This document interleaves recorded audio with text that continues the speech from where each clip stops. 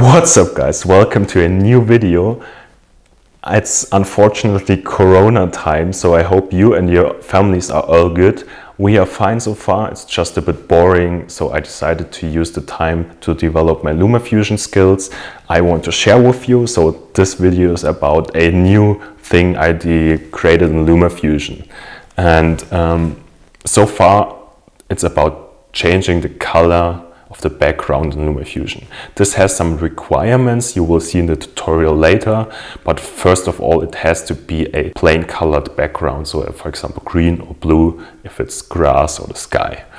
And I'm not only want to show you how to change the background color, I also want to create a transition out of it.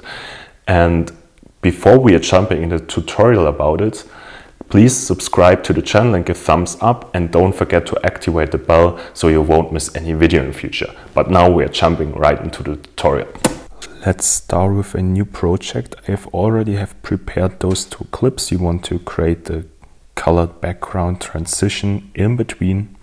So we are starting by cutting off 5 frame clips of the first clip. Of course we just want it from the clip, not from the audio track. We can swipe over the screen to go frame by frame forward or backward, and then simply cut like this. And we're doing the same with the second clip, so cutting 5 frames from the beginning. What we are doing now is we're duplicating the first 3 clips like this.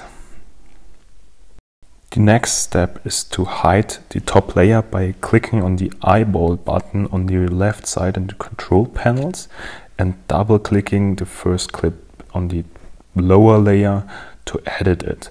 And now we are adding color. To add this color we have to go to the frame manipulation tab on the FX, and then first we will select blue. And what we are doing now is we are selecting the exact color for the dark parts of the image and for the light parts of the image. So we have to play around a bit with the sliders to get a good result. This already looks good. As you can see, we can add more saturation and so on. Now do the same with the second clip. Also double tap to edit, go into the frame manipulation and add a color again. This time we are choosing old red, but we want it to be yellow. So we are sliding and selecting the yellow color.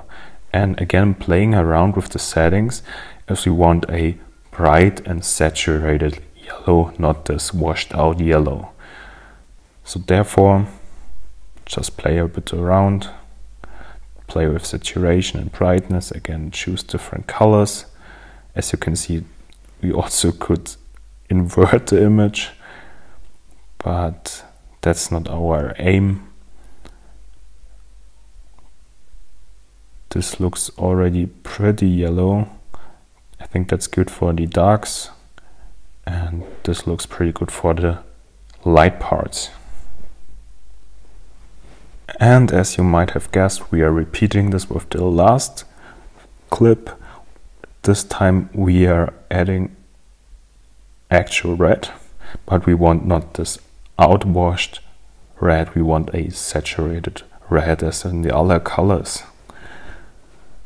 So just follow my example to get a nice red. This looks pretty nice. So let's go back and check it out. We have nice color change, and the next step is to make the top layer visible again and add a green screen keyer to it, because we want just the background to be blue, red or yellow. Therefore add the green screen keyers in the effects and play around with the settings until you get a nice transition between the foreground and the background. You can follow my example. This looks pretty good, and we don't have to repeat this all the time. We're just copying these settings and pasting them to the second and to the third clip. This background color change is already pretty nice, but this is just the first part of our effect. In the second step, we are adding some motion steps to it by simply zooming in from every color change to the next color change by 5 points. So for the first clip we go to 105 with the size. Of course we need this for the top and the bottom clip. So we are just copying it and pasting it to the clip beneath. Then we are going to the second clip, changing the size to 110. Again going back, copying the settings and pasting them to the clip beneath. Make it sure just to paste the size change, and then in the last clip we are changing the size to 115, pasting them to the clip beneath. Steps and motion supporting the color change.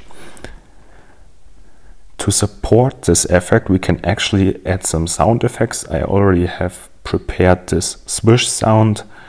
We can add to the transitions now, like this.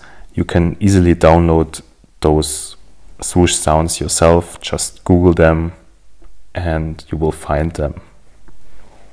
Of course we have those nice color changes and steps now, but there isn't an actual transition between the first and the second clip. So what we are doing is we are adding transition presets to the first and the second clip, and we are choosing in this case my time warp transition, which I've explained in another video, which you can watch afterwards to create the preset yourself.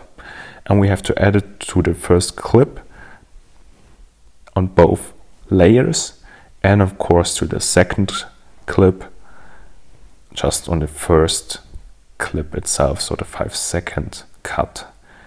And what this looks like can you see right now, just in slow motion. Let's play it back. Yeah, it's a pretty fast and cool transition. I really like it. And actually one of our, or my viewers sent me this transition which was created in Premiere Pro, and I tried my best to replicate it in LumaFusion, and this is the result, and I'm quite happy with it. If you have any questions, please put them in the comments, and of course don't forget to like this video, subscribe to my channel if you don't want to miss any video in the future, and we will see each other in the next tutorial. Till then, bye.